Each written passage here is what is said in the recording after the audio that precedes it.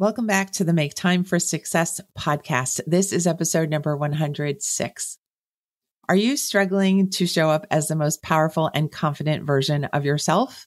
If the answer is yes, I totally get it. I have totally been there. And my special guest today, Lyndsay Phillips, is going to be the guest for you. She's going to show you how she's moved from feeling petrified at times to feeling prepared, consistent, and confident in her presence and her expertise. And by the end of this episode, you're going to have several ideas to try out in your own life and business. Lyndsay is the CEO and captain of Smooth Sailing Business Growth and the proud owner of Smooth Business Podcasting. She's grown a very successful content marketing agency. She's launched several podcasts, including those of her clients, and she has quickly learned through that work the true power of podcasting. She was completely skeptical at first about podcasting, and she was very scared of putting herself out there. But she allowed her do it anyway attitude to get her through, and it has really paid off for her. Her business has grown 60% each year consistently. And for me, Lyndsay is the queen of consistency. She's been featured on MSN, NBC, and Fox, and she's been published in the Huffington Post, and she has guested on podcasts such as Johnny Lee Dumas's Entrepreneurs on Fire. She loves helping entrepreneurs build their authority and increase their visibility through the power of podcasting with the help of her full service podcasting and content marketing services. This woman is not only a delight, she's also just this organizational genius. We're going to learn so much from her today. Let's go listen to her now.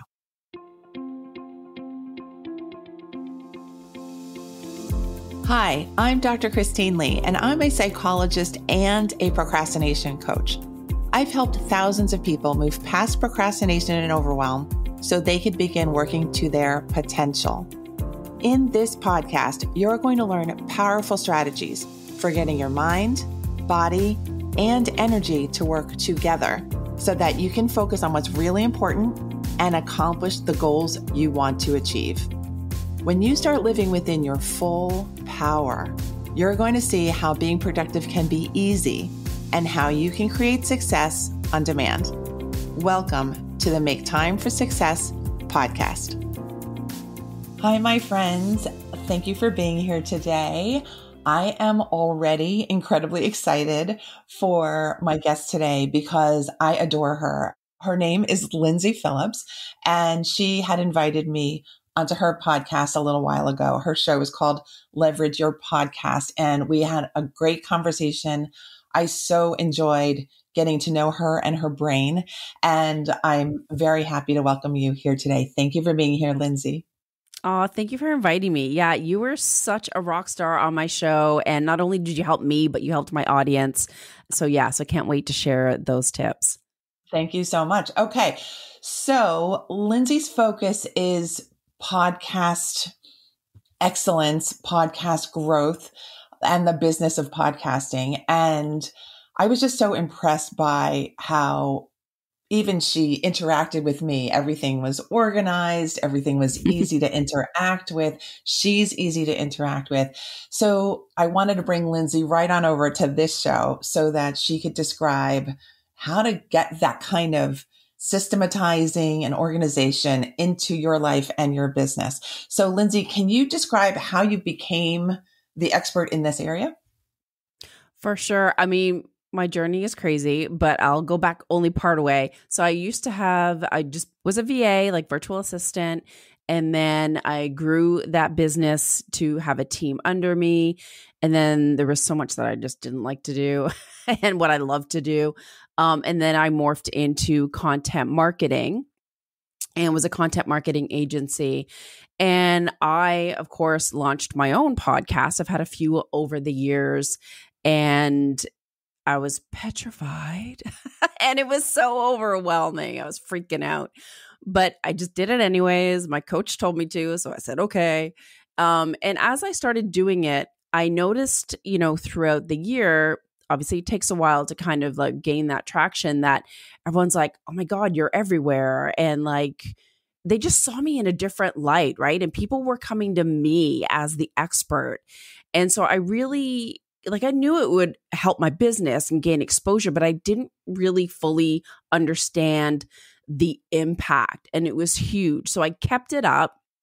And then I started doing it for some clients. And obviously, I created some systems in place for my own podcast. And then I started guesting on other shows. And then I created systems for that and was helping other clients do that. And I'm like, I love this. I need to do more of it. And obviously, it has grown so much, right, Christine? Like over the past 5 years. Yes. And so I'm like, I'm going to niche down again. Kind of scary, but I did it anyways. But of course, we are a little different in that we have a content marketing foundation. So we truly look at your content marketing strategy and your marketing strategy as a whole versus looking at your podcast as a silo. So yeah, I haven't looked back ever since, and then relaunched a podcast called the Leverage Your Podcast, which has been out since, I guess, about 9 months now, 8 months. I don't know where the time goes. Okay, beautiful. So I hear a number of things. One is that you just kept going forward and you kept getting closer and closer to what came most easily to you and most was thrilling to you. Is that correct? Yeah, absolutely. I wanted to keep doing more of what I loved and what I was good at and what I was getting results from, and removing the things from my business and what I did personally, so that I actually enjoyed what I did. And yeah, you have to learn the hard way sometimes, and you tweak, and you can't create a perfect thing right out of the gate. That's a piece of wisdom, everyone. Okay. The second thing that I noted was the first thing, which was you used the word petrified when it came to launching the podcast, even though I think you're such a natural at it. Can you describe what that entailed for you? What kinds of fears did you have and how did you overcome them? Yeah. For me, I sort of felt like, and we actually talked about this on the podcast episode you were on, it's like the horrible feeling of not doing and like procrastinating. Like I just felt crappy about myself. I'm not taking action. I'm not, putting myself out there like all my other peers. And so I just felt crappy about myself. And I'm like, but I had this fear of like doing a podcast. What if no one listens? And like, I don't want to see myself. I don't want to hear myself. And like interviewing other people scared the bejesus out of me. I was like, what if I ask stupid questions, or like, will I be prepared? Or, they're more professional than I am. Like I felt like a little fish in a big pond. You know what I mean? And it's unnerving. And then just that fear was less than me feeling crappy about myself. So I was backed up by like my mastermind and my coach. So I'm like, okay, I've got support, right? And they were talking me up. And so I just did it anyways. And I knew that the first bunch of episodes were going to be horrendous. They weren't going to be my best work.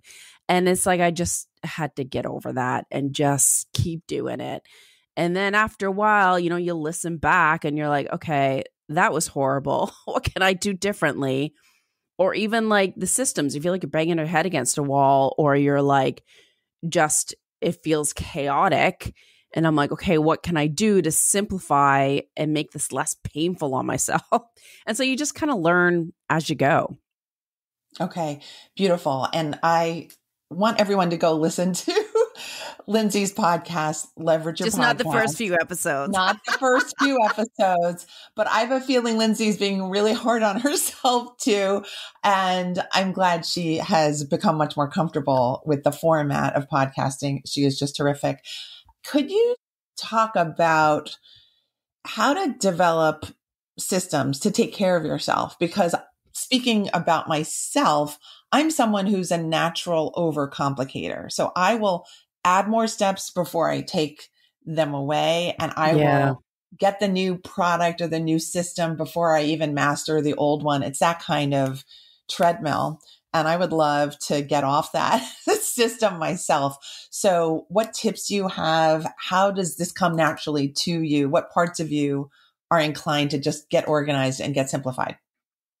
Yeah, I mean, I'm very type A and I like to be organized. And I don't like having all the thoughts and the lists floating around in my head. It like you wake up in the middle of the night. So I'm like, I need to get it down on paper. Eventually, obviously, in my business, I got a project management system. I've used Basecamp. I've tried Trello. I use Teamworks because I do have a team and they track their time. So I find a project management tool is absolutely key, and one that you can create like task lists.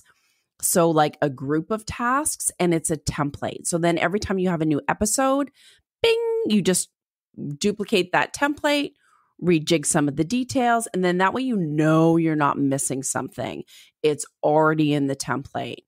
The other thing when I started out is that I kind of think of things in buckets and timelines. So like the first set of tasks have to do with booking a guest, so like I have to put tasks literally in my calendar or in my task list of like, look for new guests, because otherwise all of a sudden you're like, oh snap, I don't have a guest for next week. So you have to like create those tasks for yourself to hold yourself accountable. And then I also advocate for using automation tools. So I use Calendly to book the podcast guest. And that just makes your life so much easier. So then I only prefer to do interviews, let's say in the afternoons on Tuesday, Wednesday, Thursday. I don't want to do interviews on Mondays and Fridays. I'm going to, protect my time. And so I can set those boundaries up right away. And then you can automate. So when a guest fills out the form, they're giving me their bio, their headshot, some of the questions ahead of time so that I don't have to do the back and forth. I don't have to search for that stuff myself. It's automatically done. And reminders go out to the guest. Here's when to join me. Here's what you need to know. So again, they have all the information they need. I have all the information that I need and my team. And then, so that's like one piece of the puzzle to kind of like just automate and like make it easy on yourself and less back and forth.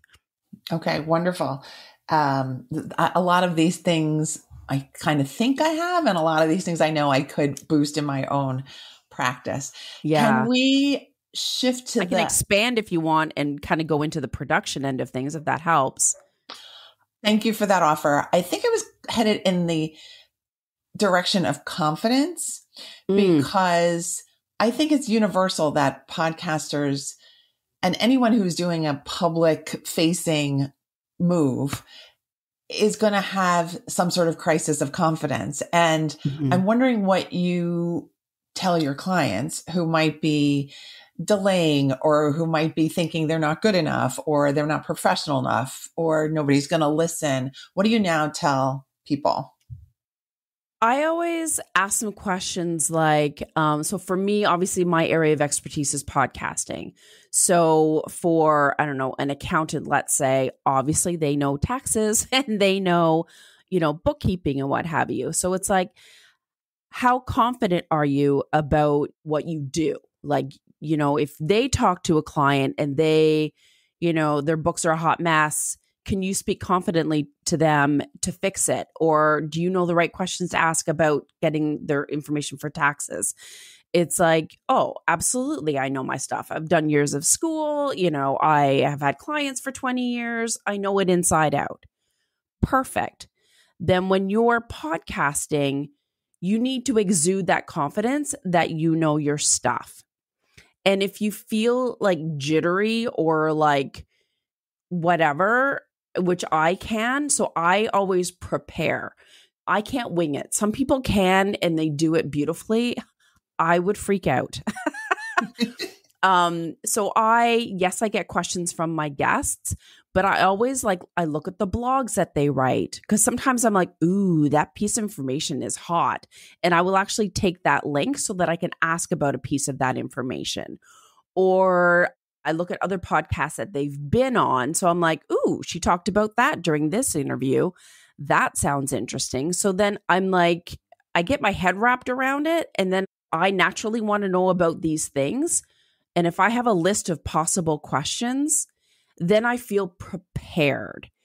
And then honestly, even just that, even if I don't ask any of those questions, which sometimes I don't, I just feel like calmer. And then when I step into the conversation, then I'm just like, blah, blah, blah, blah, and asking questions, and we just kind of go with the flow. I have some thoughts in my mind that I want to cover, but I make it natural. So I find that really helps level me out so that I feel like a more confident interviewer. And when it comes to being interviewed, I always like to know ahead of time. Now that I've done it for so long, I'm like, I can just go with the flow. It's not a big deal.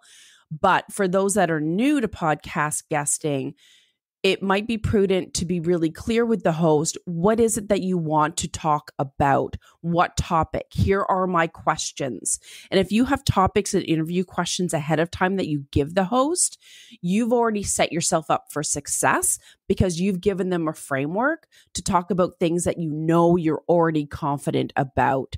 So you feel stepping into that podcast, oh, they're going to ask me about this topic, easy peasy.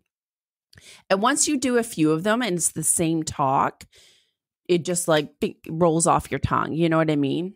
So I find those things help. I do. Thank you for that. I love the core kernel in there that you want to start with your confidence up, that you want to get the support, you want to get the information together. The preparation will help to keep that confidence level high. Yeah. But that you want to try to avoid feeling overly nervous, overly petrified, I guess. And you want to feel ready, and that you want to have your energy shine through on the podcast, that you want to convey your expertise. And I think that's a fantastic piece of advice. And I think we play ourselves down a lot. Mm-hmm. I'll say the generic we, but I do think that happens a lot, especially when we're nervous. Well, if I keep myself small, maybe people won't actually listen or won't actually look. And I think the way to have impact, as you've stated, is to actually keep the ball rolling, keep showing up, keep offering to be a guest on a podcast or on a lecture stage, wherever your own range is, expand that and show up as the expert. It will be okay. I agree. And for me, it's like if I take action, even if the action's not perfect, if I'm taking action, I feel better about myself. And then I'm like, yes, I did it. Even if it wasn't fantastic or my best work, it just, I don't know, there's something psychologically I feel like where it just makes you feel good and it can become addictive. It's way better than staying petrified. I will attest to that as well. Yes. All right, let's move on to the topic of consistency. Lyndsay kindly prepared me for that topic before we pressed record. And she indicated the reality that many podcasters have difficulty remaining consistent with the release of their episode. And I think that does affect the attention of the audience, because oftentimes the audience is looking for a regular download of a new episode weekly or twice a week, whatever rhythm they're in. Can you give us a sense of the importance of consistency and some tips to our audience about how to stay consistent? You bet. I mean, I've interviewed people like from Libsyn and Blueberry on my show, and they're hosts of all of these podcasts. And so they have years and like millions of podcasts data behind them, right? And they've seen that there's many podcasts that do 10 episodes and then they stop and they give up, or those that are not consistent don't play out long term.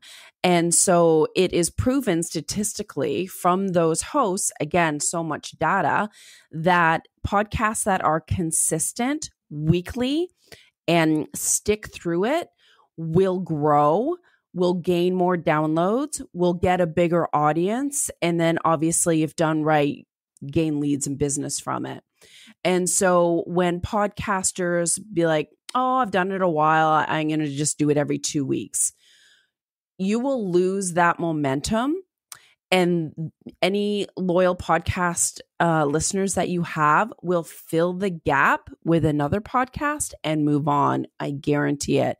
And it has been proven time and time again. So it is absolutely crucial. But there are things that you can do. I don't know if you want me to step into this, but there are things that you can do to help you be more consistent. Yes, I would love for you to say a few words about that. I'm curious selfishly, and I'm listening just broadly in terms of just, making your own life easier when it comes to your work, whether you're a podcaster or not. There are ways that if you just think like 5 inches to the left, 5 inches to the right, you can streamline, you can simplify, you can automate. So I want to hear what you have to say. Yeah. Absolutely. You bet.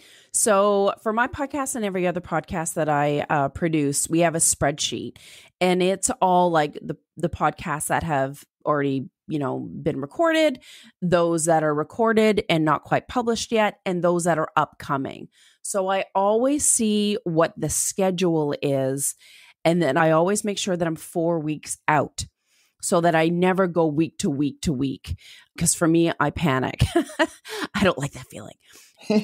And so therefore as well, I'm like, oh, I'm good for this month, but next month I don't have any bookings yet. So that's where I set up schedule time on my calendar. I need to, whether you've got a podcast guest booking service, whether you go to Podmatch, whether you just reach out to people on LinkedIn, whatever it may be, that you are taking those steps to, and a part of it's a numbers game, right? Some people just don't get back to you in time.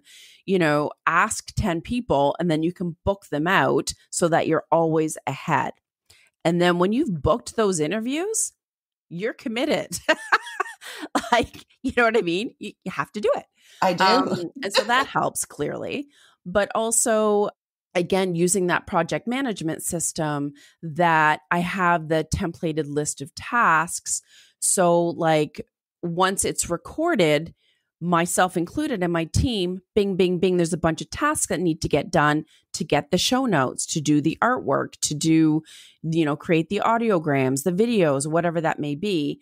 And then I know that time-wise on my due dates, okay, it's going to go live on this date. I need to get this done beforehand.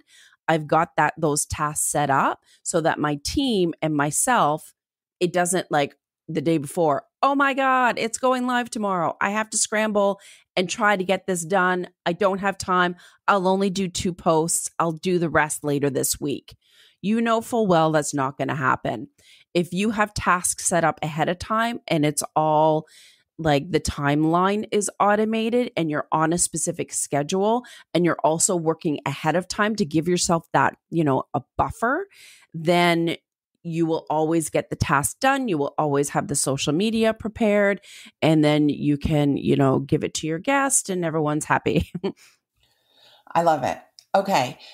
I'm thinking, I love hearing about the systems, but I wonder, where are the feelings in there somehow? This is the psychologist, I guess, in me, in terms of, what if I don't want to pay attention to this? What if I want to just take the easy route? What do you say to that feeling state, or what do you say to the resistance? Yeah, there is resistance sometimes, believe you me. But I also like to check things off my list. And when you have a project management tool, you see and you're like, here's what I need to do today. Here's what I need to do this week. Like, you wouldn't want your team to shirk their tasks and just, if I don't feel like doing it, I'm not going to do it. Like, this is not going to wash. And, you do all the tasks that you need to do for your clients, and you take that seriously and abide by your due dates, have quality work, honor your appointments. Your business is no different. You have to honor yourself, your own business, and your own appointments and your own tasks. And if you stop marketing, you are naturally going to lose momentum, that engagement with people, leads, and clients. You need to keep it going. People think it's a nice to have, but it's a need to have. You are so wise, and you state these things so clearly, and it works, right? If you implement a system, you show up as a confident expert who's prepared, organized, and has social media to support them, you're definitely going to grow. Yeah, absolutely. And if you're like, if it's not your bag, or you're like, you really, because some people are like not good at math. Some people are not good at project management. Some people are not good at creating graphics, whatever that may be.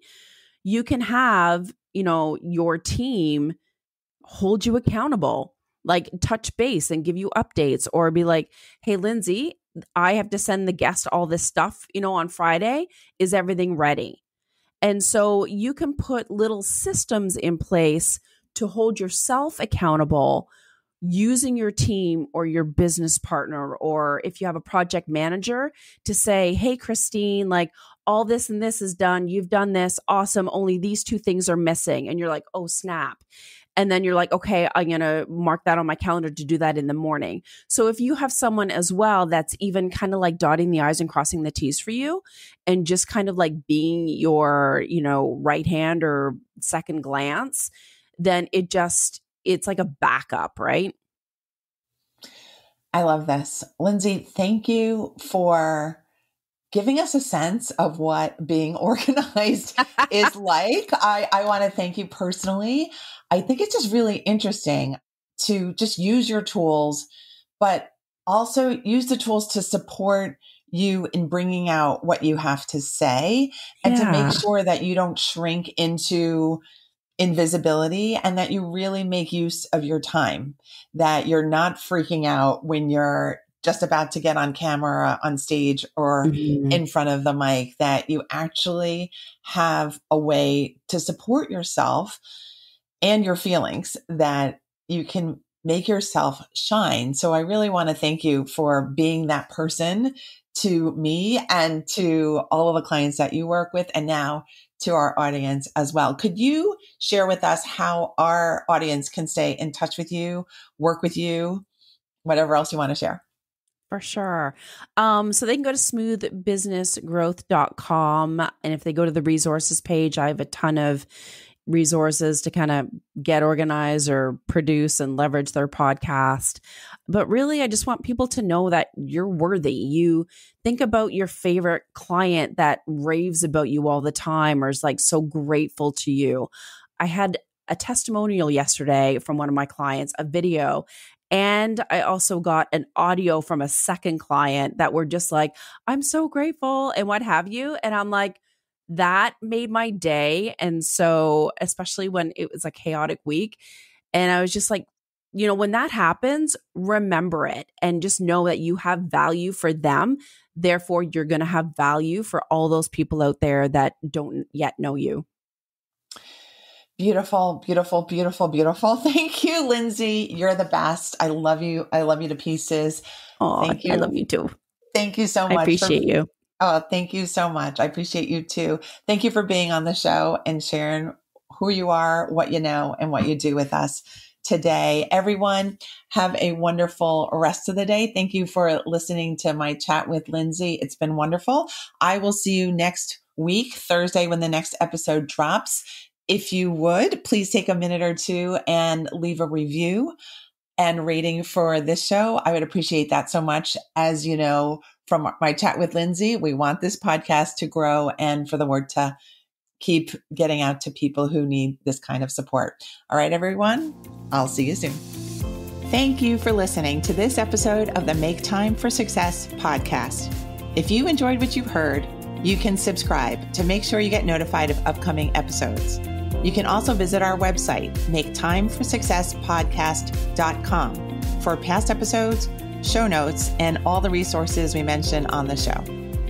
Feel free to connect with me over on Instagram too. You can find me there under the name Procrastination Coach. Send me a DM and let me know what your thoughts are about the episodes you've been listening to. And let me know any topics that you might like me to talk about on the show. I'd love to hear all about how you're making time for success. Talk to you soon.